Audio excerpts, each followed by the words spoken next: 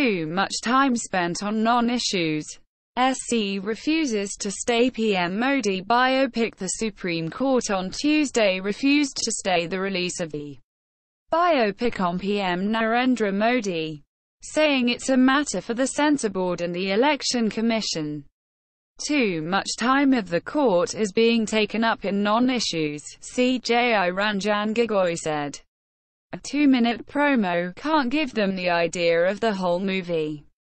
The court stated, Congress responsible for creation of Pakistan. PM Narendra Modi addressing a rally in Maharashtra's Latur on Tuesday. PM Narendra Modi said, had Congress leaders acted wisely during the pre-independence era, this Pakistan would not have born. He added that Congress manifesto speaks the same language as that of Pakistan. Can your first vote be dedicated to those who carried out airstrike? He urged the voters. Will remove fee for government exams if Cong wins. Congress President Rahul Gandhi on Monday said that the application fees for government examinations and jobs will be done away with if Congress is voted to power.